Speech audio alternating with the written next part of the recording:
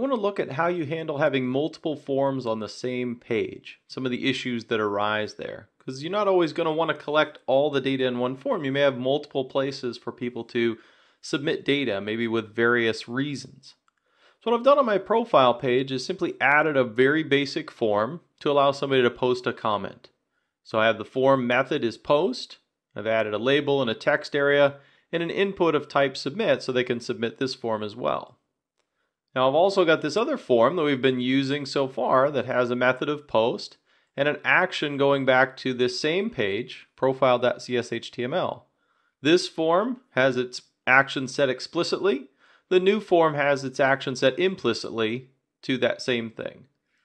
So the question arises then, I have two different forms that are going to be posted to the server. And how are we going to differentiate then when we get this form data, which form we should be processing? Should we be saving that comment or should we be saving or updating that profile? Now if we look at the inputs here, we have the input with a type of submit, and here I've got one with a name of profile submit and a value of submit. And down here I have an input type of submit with a name of comment submit and a value of submit comment. This is important.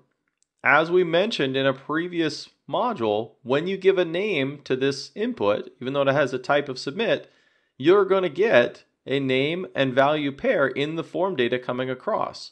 So we're going to see this profile submit come across as part of the data. So if we look at our form, we can see very simply, or our page rather, we've got the two forms. Comment is down here with its submit comment, and our profile form is up here with the submit button as well as our example of the other buttons. So I'm going to come in and add a bit of code. I'm not going to make you watch me type this. And this code happens to be specific to ASP.NET Razor syntax or ASP.NET web pages here in Web Matrix. I'm not going to get into all the details. I've got another module on server-side processing. But essentially I'm going to look at the request and the parameters coming in and check the keys. Remember, our form values are going to come over as key value pairs. And I'm going to ask if that contains profile submit. Essentially, did the user, when they submitted the page, submit the profile form? Because I should get a key for that input of type submit. Likewise, I can check and see, does it contain the comment submit? Is that the button that was pushed? Is that submit part of the form that's being submitted here? So we'll save that. And all I'm going to do in each of those cases is simply put out a smaller header here just so we can see some feedback that a comment was submitted or the profile was submitted. So we'll go up here and add some details. We'll submit, and let's pull up the network tracing here. We've got our invocation there. Let's go back to the network. We can see the profile, and we can see the form data here.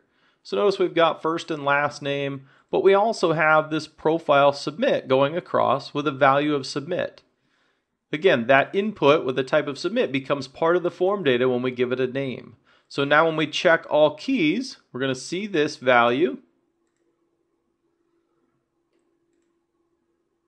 We've still got a breakpoint from earlier. And now when the page comes back, we see the profile was submitted. So we saw that value within the collection there. We go down now to the comments. Demo time, we'll submit the comments here. We can see comment was submitted. If we go look at that post,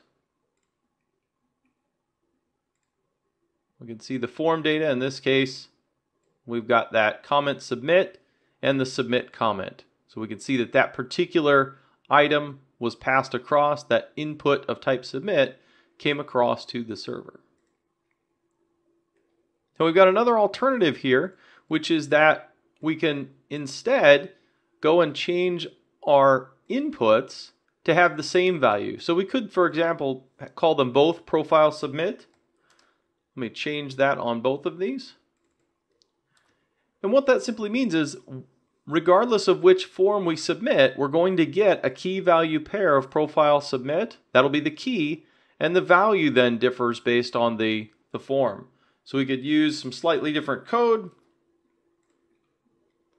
to differentiate. So let me go up here. We could now check and say, okay, well, if we have that key of profile submit, let's check. And if its value then ends with comment, we know that we're down here on the value of submit comment. So we know we're in the comment form. So we can do comment was submitted. Otherwise, we know it wasn't that form. It must have been the profile. Either of those works. The key is just to understand that what you're doing is including the submit button as a value, and its value then comes across so that you can differentiate those forms on the server side. Now, obviously, another alternative would be to change the action so that each of them posts to a different location. You can isolate your processing that way, but this is really helpful if you want to put the processing in one page, in one code base, and just differentiate based on which form was processed and hand that code off to the appropriate handling code to do what you need to do.